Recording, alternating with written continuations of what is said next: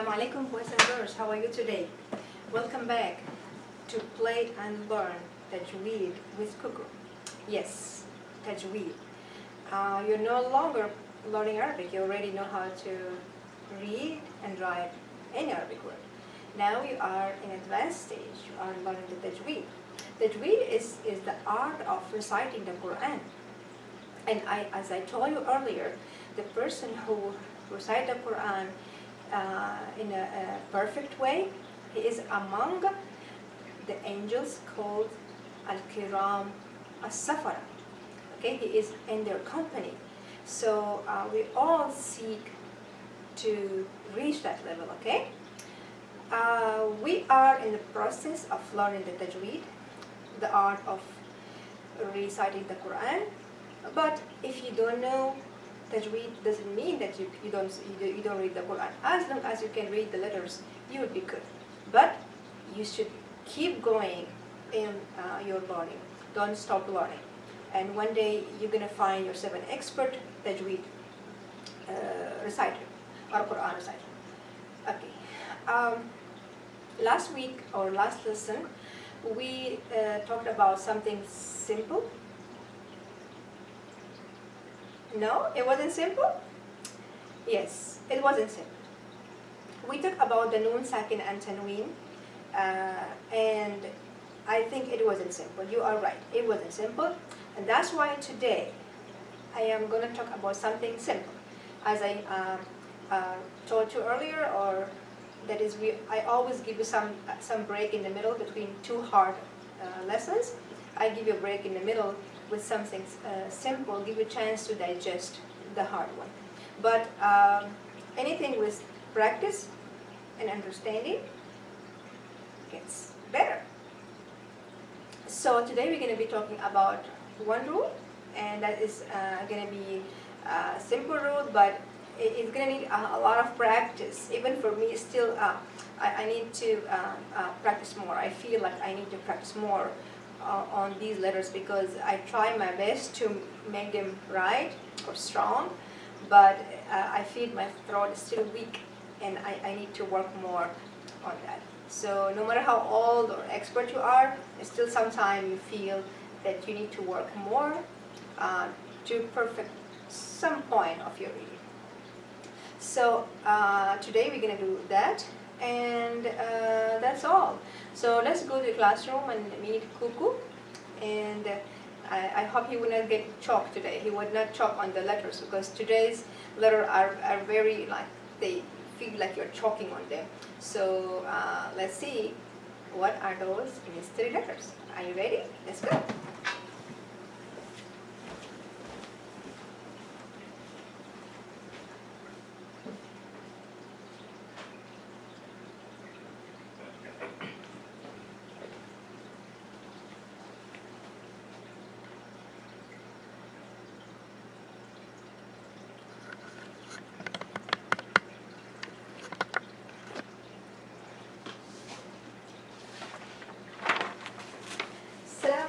Koko, how are you today? Are you ready for today's lesson? I bet you are. Okay, I told my friends earlier that today's lesson we're gonna work with letters that sometimes you may feel they're heavy to pronounce, but we're gonna work on it. Okay, even me, I'm gonna work on it, I promise. Okay, my friends, today's lesson is about a rule in the Tajweed called Qalqalah. And I wrote here in Arabic, so you won't say Qalqalah, it is Qalqalah. Okay? Qalqalah means it's a vibration or an echo sound comes on these letters when you stop on them with a sukoon. Either when they have a sukoon naturally, or you are stopping on them and so you added the sukoon.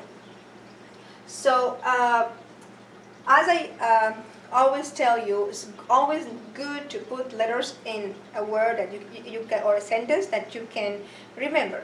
And these letters today, I want to write them in this acronym.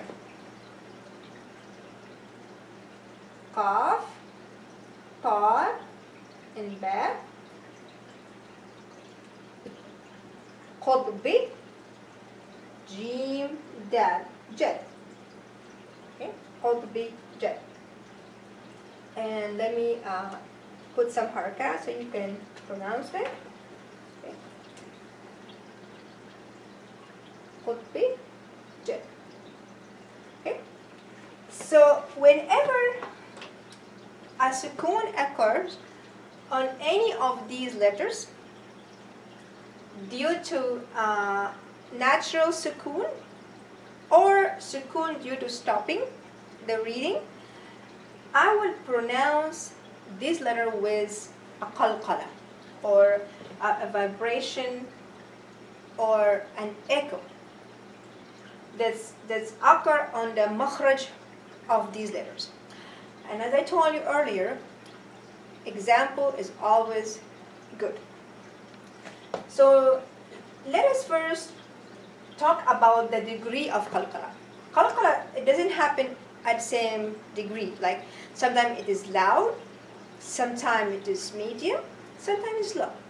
So how will I know when I have to make it strongly or medium or low? There are 3 levels of qalqalah. The first level of qalqalah is the low.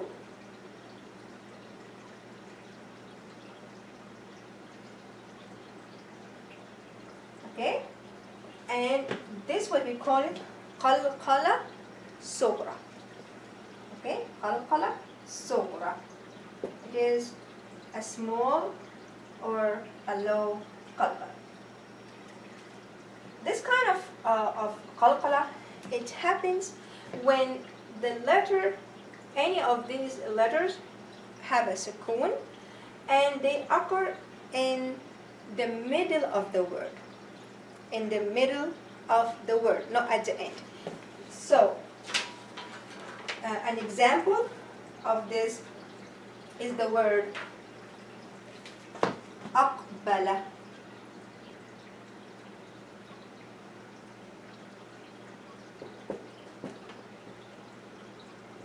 Okay, the word aqbala. We have here, there is a sukoon on the qaf, fatha on the ba, and fatha on the. So here, this is a natural sukoon because I don't stop in the middle of the word. I stop always at the end of the word. So I'm going to read it this way. Aqbala, aqbala, and be careful. Don't make this the qalqalah turn into a fatha. So you need to practice on this like aqo, ato, ab, aj, ad, and you will get better. So whenever the qalqalah happens in the middle of the word, then it is qalqalah sughra. Okay, or low qalqalah. Aqbala, aqbala, and so on. And this is number 1. The second kind of qalqalah is called qalqalah wusta or medium.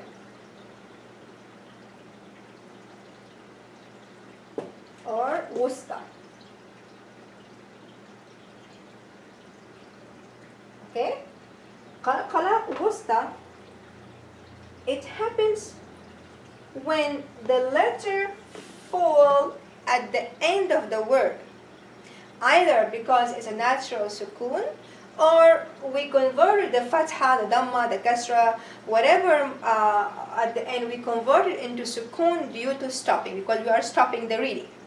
Example for this is the word,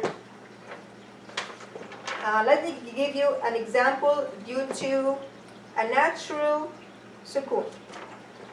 Natural sukoon, when I say lam yalid,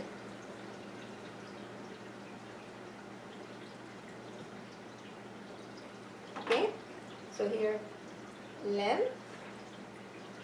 yalid. So the sukoon occurs at the end of the word, and we stopped at this word. So lam yalid, لم يلد. And this is a natural sukoon. Okay, the second example, due to stopping. And example is when we say قل هو الله أحد. الله أحد.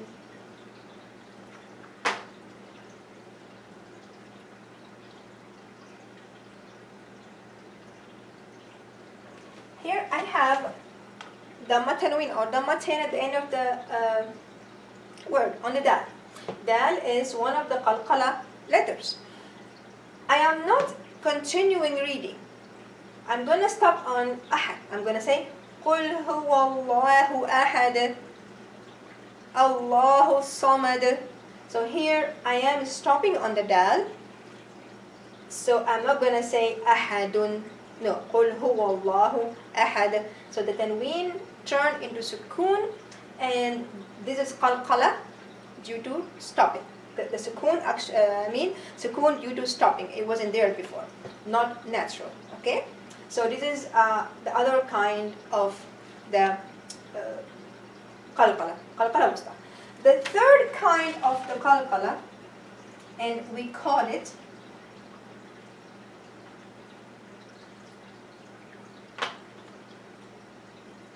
high.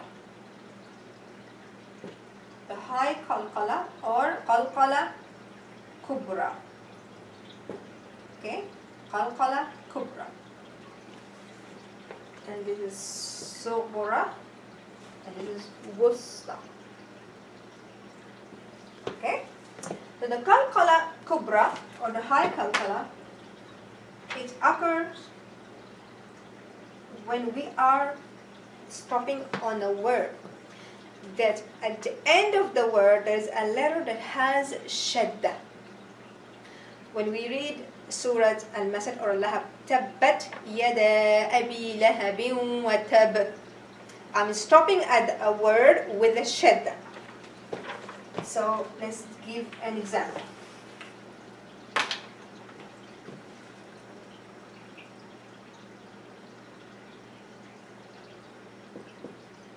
And it is fatha on the ta, and the shadda with fatha on the ba. But I am not continuing the reading. I'm going to stop at this to tell the listener that there is a shadda here, or there was a shadda here. I'm going to really have to make a big qalqalah on it. And that is the highest degree of qalqalah. And I say, Tabbat yada abi lahabin wa tab. Wa tab is very strong. Wa tab, wa tab, wa tab.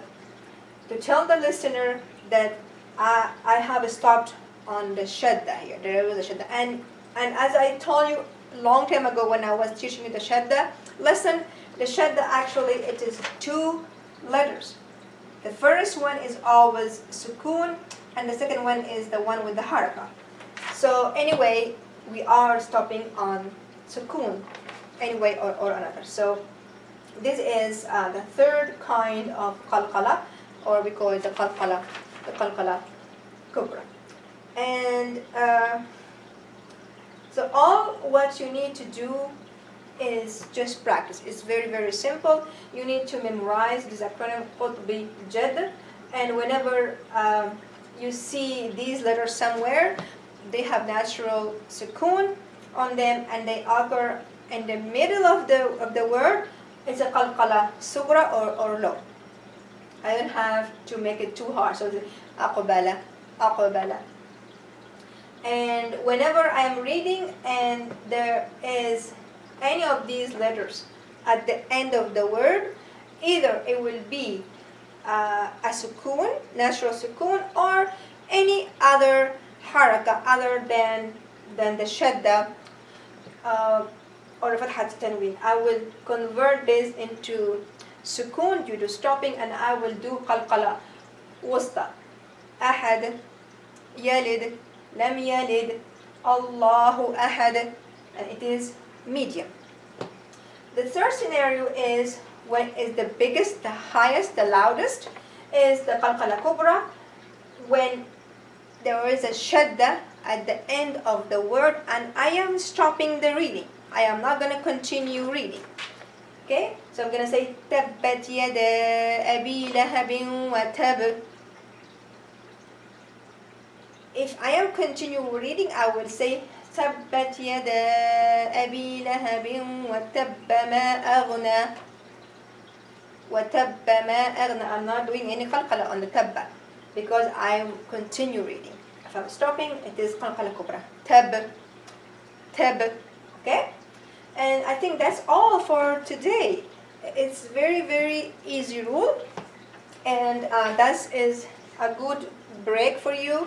So you can catch on the old lesson, practice more, and add something new instead of waiting. And the next lesson also is going to be something easy. So you can take your time with the noon, sakin, and tanween rules. And then after the next lesson, we're going to have something again hard. So catch up with all the stuff, make them perfect. Do not go any further unless you know what you're doing, okay? And I just wanted to tell you here that I'm doing all this in order, okay? Do not skip any lesson, because sometime on purpose I will not mention everything about that rule, because it's going to add more confusion. It's going to make it harder on you. I keep it for later when I am mentioning other rule. I feel it can fit well with the other rule to teach you. Then I do it together. So do not skip a lesson. Go in order. And I have numbered the lessons for you. Lesson 17, 16, 15. Go in order. And do not skip any lesson just to try to do, because you are not going to understand. And I'm going to have to update the title. I think after the madda rule or the mad lesson, the madda symbol, I'm going to name it step 3, and I'm going to name it Play and Learn Tajweed with Koko, because from I think lesson 12 on up is all about Tajweed. So you're going to find, when you want to do Tajweed, you're going to find Play and Learn Tajweed with Koko, but you go in order, okay? For now, I think we're done for today. You need to practice on these letters. They can be hard to get them from the beginning, but you will get there with practice, okay? And till I see you next time, I say to you, fi amanillah, wassalamu alaikum wa rahmatullahi ta'ala wa barakatuh.